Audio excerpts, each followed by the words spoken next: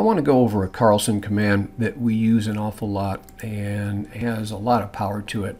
I'm going to go down here to 3D Polyline Utilities and Offset 3D Polyline. And as usual with a lot of these commands, there's a deep dive available and a lot of information here. I'm going to run through some of these really quick and then kind of a deep dive into one of them, and I'll do the others in subsequent videos. Let's quickly go over these. The interval allows me to take and do a single horizontal and vertical offset. So if I'm doing face and top back a curb, I can take and move a line over 6 inches, up 6 inches, and everything is good. I've got a new line. Constant allows me to move horizontally and then make that new line a constant single elevation. And then variable allows me to go in and adjust the horizontal and vertical offset by a segment or each point, and I can do the vertical offset by vertical distance, slope, or slope ratio, so that's pretty cool.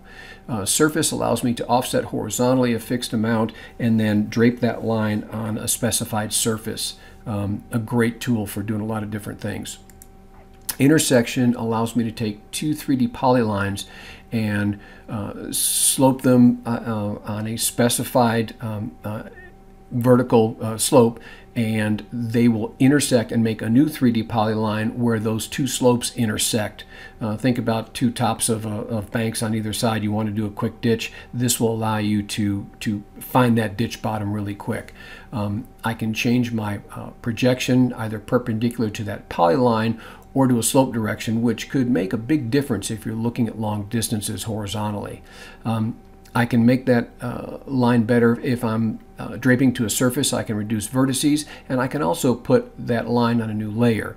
But in the one command I'm going to show you today, a lot of these things happen, and that is the multiple command. So what I'm going to do is say OK to this, and I open up and I get a lot of rows here available to me. And the first thing I want to notice is this checkbox called progressive offsets. And what that's going to do is, if that is checked, it will take command number 1 and apply that to the line that I pick. And then command number 2 gets applied to command number 1. If progressive offsets is unchecked, it does all these different things to that original line. So you've got control, but be careful of not picking the right thing. So I have an edge of pavement line and I want to go to the face of curb and then top back a curb. So what I'm going to do is I'm going to go 1.5 feet. That'll get me to face a curb. And I have slope types available to me. And I'm going to do a vertical offset. We're going to keep the elevation the same. And layer, I can either pick or add a new layer. And what I'm going to do is kind of just do one here. So this is going to be 3D face a curb.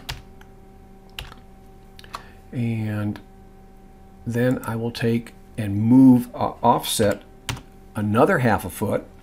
And then what we're going to do is another vertical offset, and I'm going to go up 1/2 foot to get my top back a curb. And let's see, I've got that. So I can scroll down here and I can go 3D curb back and say OK. And that puts us in good shape for what we have for doing our curb. So I come in and you'll see my command asks me to select a polyline to offset, and I pick that polyline, and that is the 3D polyline of my my edge of pavement. There's a polyline underneath. It's a 2D. That's just the CAD line. You can see it's kind of that magenta line there.